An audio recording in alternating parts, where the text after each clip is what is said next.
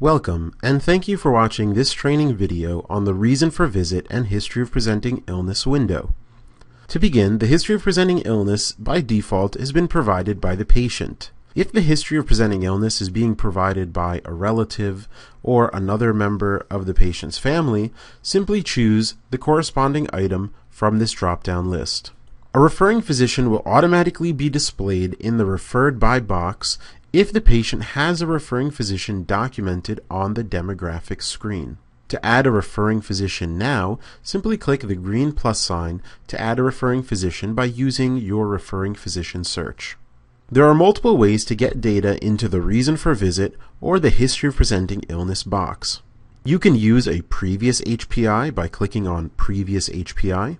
Here it will show you the previous dates of service that you've seen the patient, as well as the beginning of the HPI for that date of service. Double-click on that HPI to select that HPI for today's visit. Now you can go ahead and make changes to the required items, as well as add new changes here. The system is automatically going to spell check words for you, which you can right-click to correct the spelling. Another way to get data into the system is to use dictation. Using Dragon Medical 10, you can dictate an entire reason for a visit or a history of presenting illness. Let's take a look at how this works. Using Dragon, I will go ahead and turn on my microphone, cough, fever, and chest pain.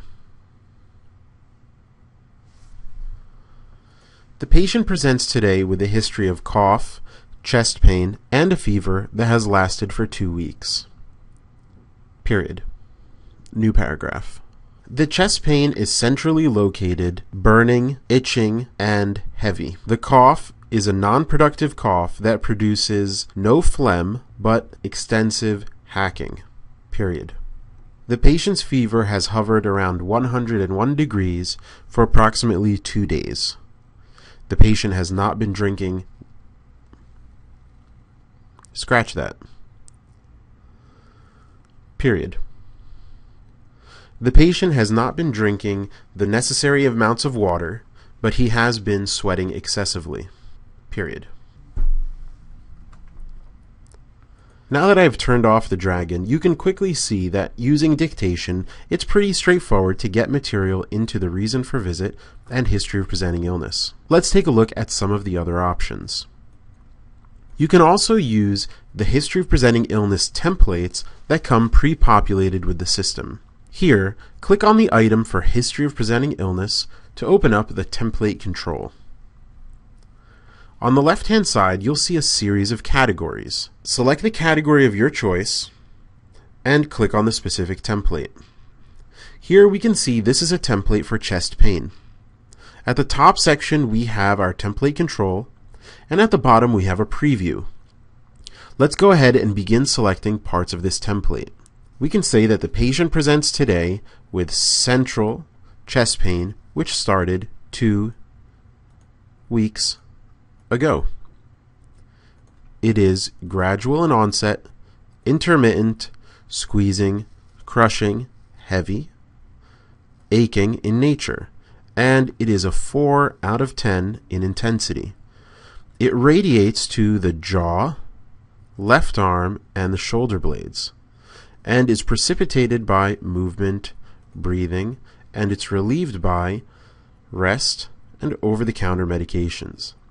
The patient reports shortness of breath, increased sweating, dizziness, and there is a history of smoking and diabetes. You can see that by using these templates, it's pretty quick and easy to get notes into the system.